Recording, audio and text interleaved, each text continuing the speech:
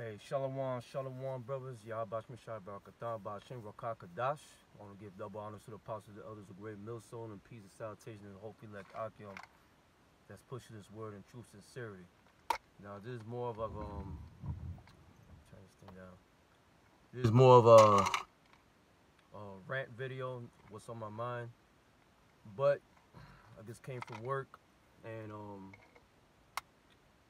starting to learn a lot of these big corporations, a lot of their CEOs are stepping down and trying to get their chips while they can.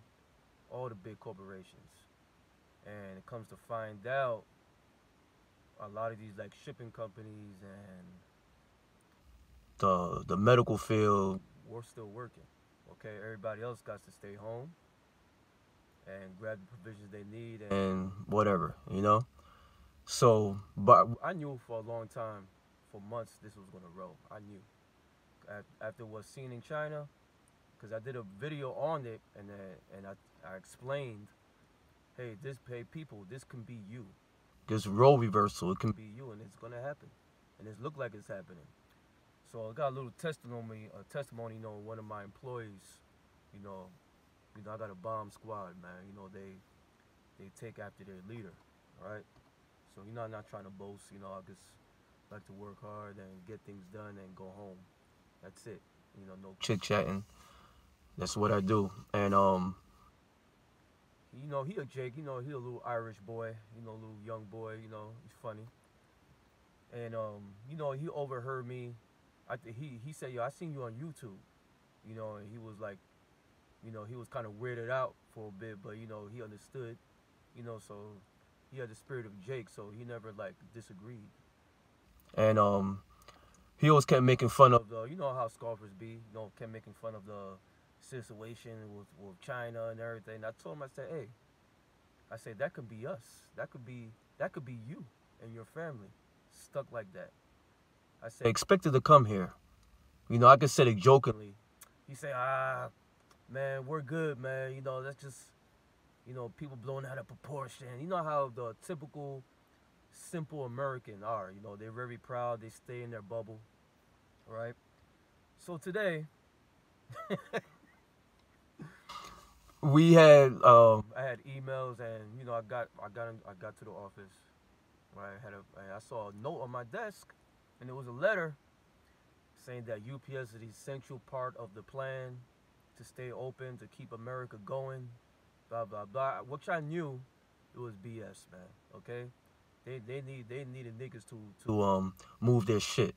Okay, excuse me for the French. And hey, that's why Isaiah 33 verse 6 said, wisdom and knowledge is stability of thy times. I see the environment remind me of 9/11 when I was in New York. Okay, it reminds me of that. People's on edge, people's uneasy, they scared, don't know what to do because they don't have Yahabashim Yahushai. They don't know the knowledge of the Lord. Okay? Alright? So I had the little letter and everything, so I had to like, I just laughed about it because it just made me laugh, you know? Now that I know that the government has some sort of control of this company, UPS, to keep it open. Okay? So that's how I know. All right. So he came to me. He came to me with that bewildered look. You know how people were scared. You know when it said in Isaiah the 13th chapter, their faces shall be as flames. That is what I saw. And you know, I was laughing in the inside because this is what happens when people lack the knowledge of Yahweh Shah. People lack knowledge, man. Okay.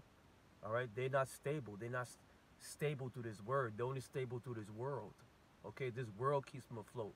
Bread and circuses, nothing but folly, nothing. All right, nothing but vanity, man. So when the Most High clips that bread and circuses away, and that mirth away, then they start to wonder. All right. So he came with me. I don't want to veer off the subject, you know. He came in with that bewildered look. He said, hey, Q, man, I need you to listen to this. You know, that voicemail of his sister. All right. I say, look, man, I don't want to listen to a voicemail, man. Just tell me what happened. He say, man, yo, you gotta cut me out of here quick. I said, for what? What's going on? He said, man, my sister in the military and my sister-in-law's in the military. They're telling me get the hell out, come home ASAP, because the military is on the move, the National Guard's on the move, something big is about to roll. I say, whoa. He said, man, you were right, Q. You were right. You were right, man. I thought you was some kook, man, but you was right. I say, hey, man, hey.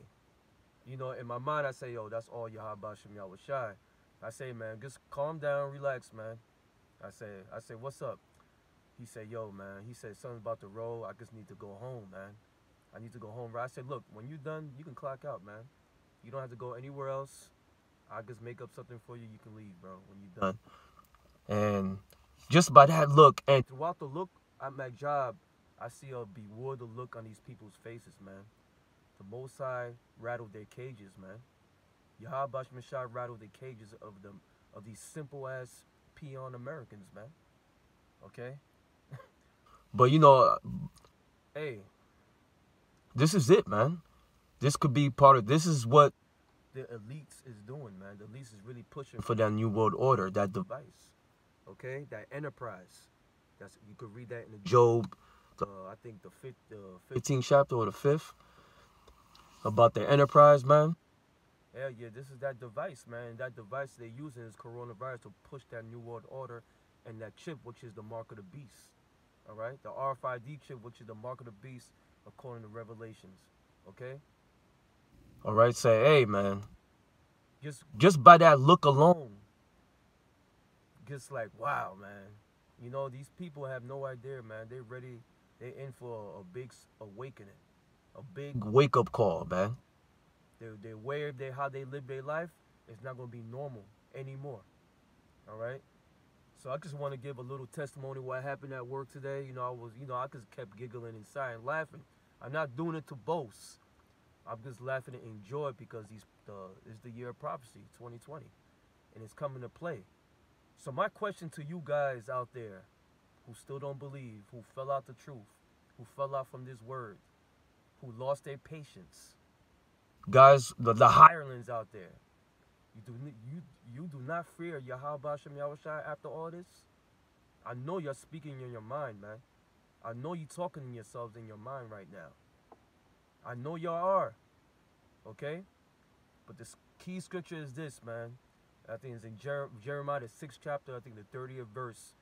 I'm going to get into that. I'm going to do a lesson on that. Reprobate silver shall they call them because the Lord rejected them, man. All right? So for you sincere Akim that's out there in these other groups, man, repent to Yahweh Shem Yahweh Shai and come into the order under the umbrella of Great Millstone, which are the true leaders, the apostles. Apostle Tahar, Apostle Gabar, Apostle Rabla, Apostle Rakar, and the elders, man. They the one who's speaking 144% truth. And they've been doing it for years, man. And we of Great Millstone been doing it for years with no gray areas, man. We're not here. We never been playing with this word. We take this seriously. All right. So I just want to give my testimony. You know, their faces shall be as flames, man. And that was the perfect example of what I saw today from one of my employees. I never seen anybody that scared in my life before. I could tell. You could tell a lot from a man's eyes, man. Okay.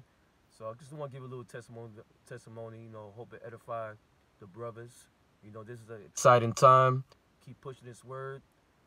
And Lord willing, man, Lord willing, this pops off. So with that, I want to give all praise and glory to Yahweh, Bahashem, Yahweh Shai, Bahashem, Wakakadash. Double honors to the apostles, the elders, Great Millstone, and peace and salutation for the whole Philek Akion that's pushed his word. Till then, Shalom, brothers.